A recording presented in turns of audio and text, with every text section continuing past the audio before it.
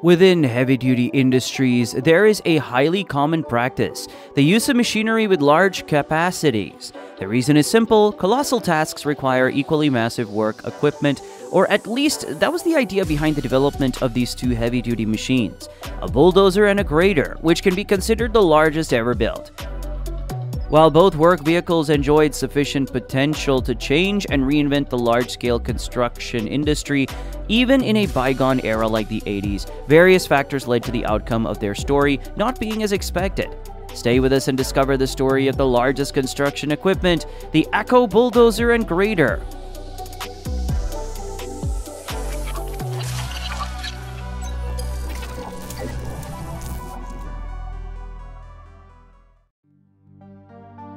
At the beginning of the 1980s, a very peculiar proposal arrived in northern Italy from the Libyan government. This nation had a tempting mega construction project on par with the complexity of oil pipeline laying works, which involved moving huge amounts of earth in large desert areas. The proposal was taken up by the company Acco, based in Portogruaro. It essentially involved the construction of a custom-made crawler bulldozer and grader. The bulldozer, on the other hand, was constructed using a mix of original Caterpillar components and custom-made parts. Inside this enormous machine, measuring approximately 12 meters in length, 9 meters in height, and around 6 meters in width, were two Cat engines with 8 cylinders, placed horizontally opposed.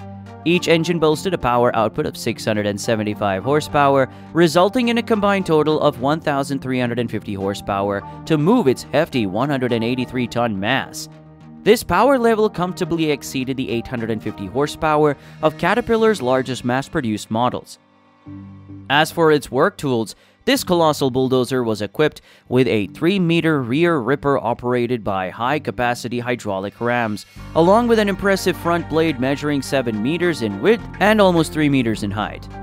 Furthermore, this bulldozer blade far surpassed the dimensions and capabilities of mass-produced models, as it was meticulously crafted and exclusively tailored for this project, meeting the lofty expectations set by the Libyan government. Historically hailed as the largest motor grader ever built, this machine was manufactured alongside the bulldozer, hence it shares certain similarities. Designed for the same project, this motor grader boasts colossal dimensions and qualities, starting with its remarkable length of 10 meters, along with a total weight that approached 200 tons. To mobilize such a behemoth, significant power is required, so this motor grader integrates two engines, one at the rear with a power output of 1,000 horsepower and a smaller one at the front with only 700 horsepower. Additionally, to address the potential issue of placing such a heavy weight on sandy terrain, this machine was equipped with 6 double tires, totaling 12 tires supporting the entire weight, thereby enhancing its off-road capabilities. As for its grading blade, it had a length of 10 meters and featured all the necessary hydraulic mechanisms to be adjusted and leveled as needed. However, despite everything seemingly going ironically smoothly, it was never possible to fully utilize the great working capacities for which both units were conceived, all due to a purely political factor. If you've reached this point in the video and enjoyed it, we would greatly appreciate it if you consider subscribing to the channel. To the Italian company's misfortune, just as the manufacturing process concluded and both units were ready to be shipped to Libya, the then leader of the country, Muammar Gaddafi, became embroiled in issues related to international terrorism, prompting the United States to impose severe trade embargoes, which were reinforced by the United Nations. The outcome of this significant obstacle was far from favorable. Sadly, these colossal construction beasts had to be stored in the same facilities where they were manufactured. However, the bulldozer managed to have a glimpse of usefulness when it was used for a construction project in southern Italy. Nonetheless, this operation only served to demonstrate how prohibitive the transportation costs would be if anyone truly considered putting such a gigantic piece of equipment into operation for less complex tasks. Over the years, both units became something of a tourist attraction for those who knew their whereabouts. Sadly, this was also partly because in 2006, Acco had to close its doors, leading to the building where both the bulldozers and the grader were housed, becoming a storage facility for disused machinery. However, a second chance came in the form of a rescue.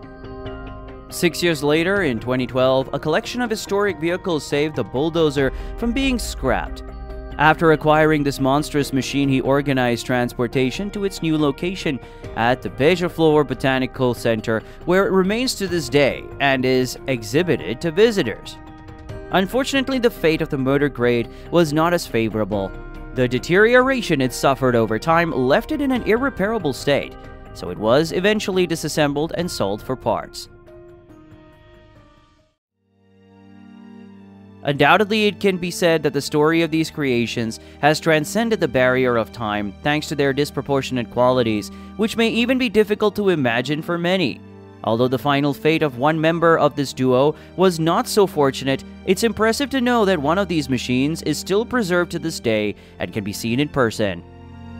Tell us, would you have liked to operate one of these colossal machines in the desert? Do you think they would have had a real operational utility? Do they have the potential to be built again? We'll be reading your comments. Thank you for watching our video. If you liked it and want more similar content, please subscribe to our channel.